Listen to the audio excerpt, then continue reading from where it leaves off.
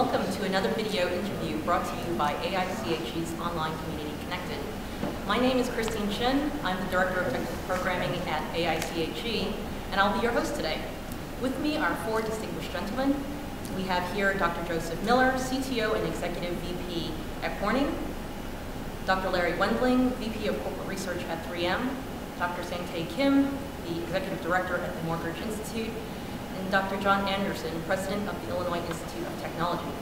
My four guests are among the featured speakers in the 2011 AICHE Annual Meeting Plenary, which is co-sponsored by the Council for Chemical Research. The focus of this plenary is on chemical science innovation, a look into the future of U.S. chemical enterprise. Drs. Wendling, Kim, Anderson, and Miller, I'm sure you have a lot of interesting experiences to share with us regarding your work in such innovative companies. And innovation is indeed a critical driver for continued industrial growth.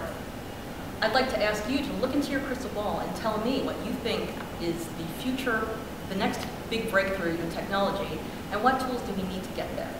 So we'll start with you. So I come from a materials company, practice a lot of chemistry. 40 years ago, we changed the way in which communications took place, using photons versus electrons with optical fiber. And that continues to be developed. And so in interactions in society, high speed and ubiquitous bandwidth are going to continue to be very important. So you'll see continuous changes in wireless technology and in optical communications. And so really high speed, 60 gigahertz wireless, and high speed LAN communications through optical fiber. And even after 40 years, inventions continue to be made to enable that. That's great. Would you like to add on to that? Sure. Actually, I think it's a good idea sometimes to define what we mean by innovation. And the definition that I like to use is coupling technology with the societal need in a creative fashion to create something of value. So sometimes predictions are a little hard to make about what the society might need or want.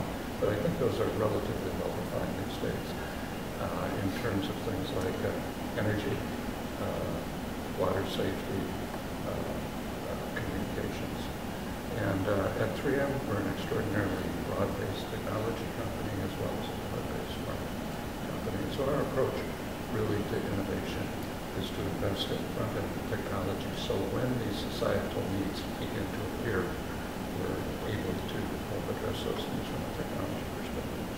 If I had to pick one thing, I would probably say nanoscale, size-dependent properties, opening the door to really unexplored areas in material science and physics going forward here to help address all of those areas. That's very interesting. And Dr.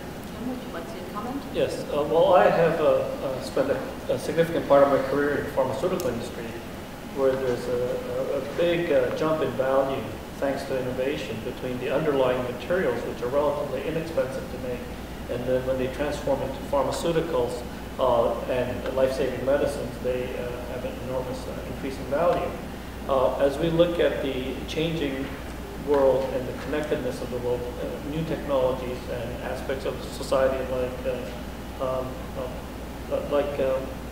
social media and related infrastructure, the expectation of the patient and the customer on that information content is going to increase dramatically, thereby opening new doors for innovation for the companies and the research universe. Well, my reason for being is to advance the education of our students, and that is dependent on where technology is going. I think all of us have to think about, especially in engineering education, think about getting students ready for their first day after graduation and their 25th year after graduation. We generally require different educational curricular aspects.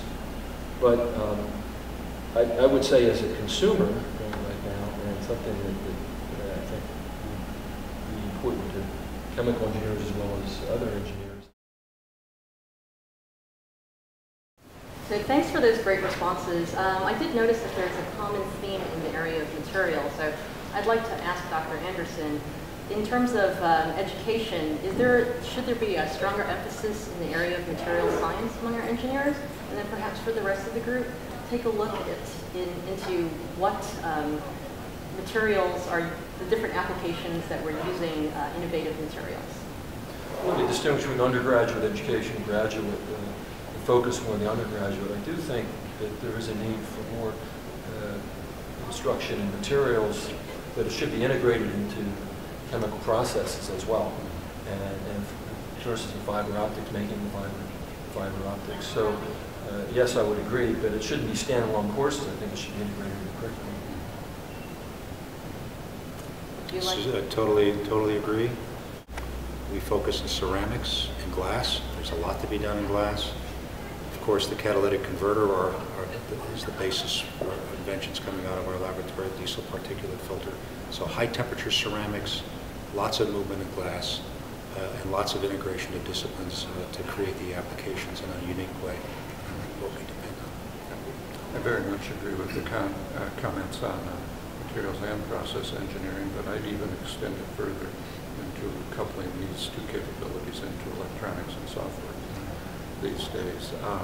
Particular things that I can think of are things like in the communications area, developing transparent, highly conductive electrodes for next generation touch screens, for example, in the energy, as well as, say, fuel cell type applications, and then in healthcare, which is a very important, actually using some of our nano structuring capabilities to develop things like solid and hollow microneedles for advanced drug delivery and vaccines.